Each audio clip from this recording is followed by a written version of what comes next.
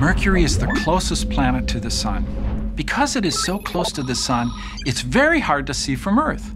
It's the smallest planet in our solar system. Surprisingly, it is not the hottest planet in our solar system. It has almost no atmosphere. The scorching heat from the Sun during the Mercurian day is only cooled off by the super freezing cold at night as the planet turns. This results in an extreme variation on the surface temperature of Mercury.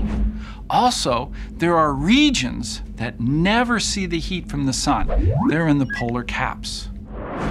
Did you know that Mercury has wrinkles? It's because the planet is actually shrinking, and these wrinkles can be hundreds of kilometers long. The planet Mercury turns very slowly. A day on Mercury takes 59 Earth days. But amazingly, Mercury circles the Sun in only 88 days.